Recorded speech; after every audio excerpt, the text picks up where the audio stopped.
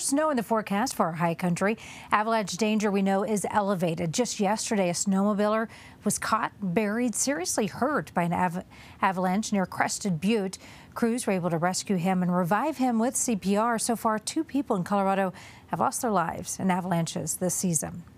The Colorado Avalanche Information Center is noticing a trend this season that is unusual when it comes to the types of avalanches that are starting a slide. Spencer Wilson, your reporter in the mountains, talked to the Avalanche Information Center about what people need to look out for compared to years prior.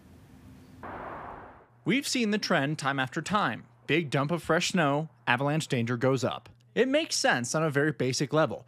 More snow equals more weight and more possibility for that snow to slide off of a weak layer underneath. Those avalanches are continuing to break. But Ethan Green with the Colorado Avalanche Information Center said that situation is not where all of our slides are coming from this year. One of the things we're seeing this year more often than we see in other years is that small changes, small weather events can make the difference between no avalanche and a pretty dangerous avalanche. That's anything from just an inch of snow or 2 to simple wind drifts, pushing snow over a weak layer and then piling up until it hits its breaking point. A drift that is just a little stiffer across that slope can make all the difference. That gradual loading can also lead to different looking avalanches in different spots than we would normally expect.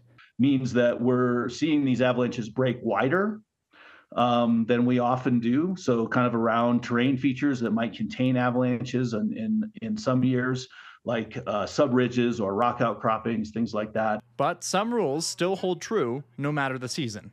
Things to watch as we head into the weekend with another fresh round of snow forecasted. None of these are huge storms, but they are, again, bringing these small loading events. And so we will see the avalanche danger increase mostly on Friday and into Saturday. Even when conditions are atypical, you still want to check the Colorado Avalanche Information Center webpage for the latest forecast and bring with you those tools that you always do into the backcountry. That's your probe, your shovel, and your beacon. In the high country, Spencer Wilson covering Colorado first. All right, Spencer, thank you. And Spencer is your reporter for the high country. He wants to hear from you about what's happening in your neighborhood. So reach him through cbscolorado.com. You can always call our tip line.